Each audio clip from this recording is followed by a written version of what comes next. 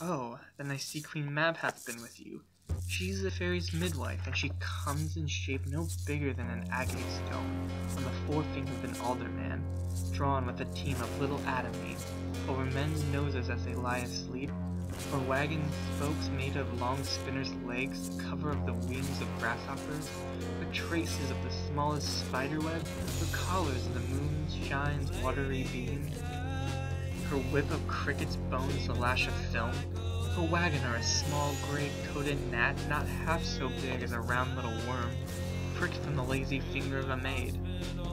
Her chariot is an empty hazelnut, made by the joiner's squirrel or old grub, time out, oh mine, the fairies' coachmakers, and in this state she gallops night by night, through lovers' brains and they dream of love, on courtiers' knees that dream on curtsies straight, over lawyers' fingers who straight dream on fees, over ladies' lips who straight on kisses dream, which oft the angry Mab with blisters plague, because their breathless sweetmeats tainted are.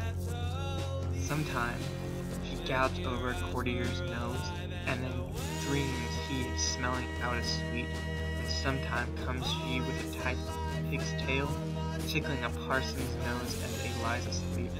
Then he dreams of another benefit. Sometimes she driveth over a soldier's neck, and in dreams he cutting foreign throats of breeches, abuscados, Spanish blades, of helps 5 fathom deep, and then anon drums in his ear, at which he starts and wakes, and being thus frighted swears a prayer to and sleeps again.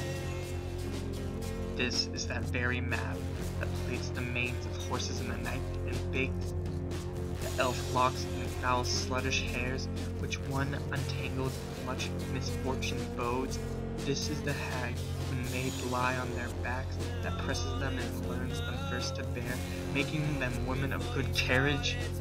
This is she. But I gave everything.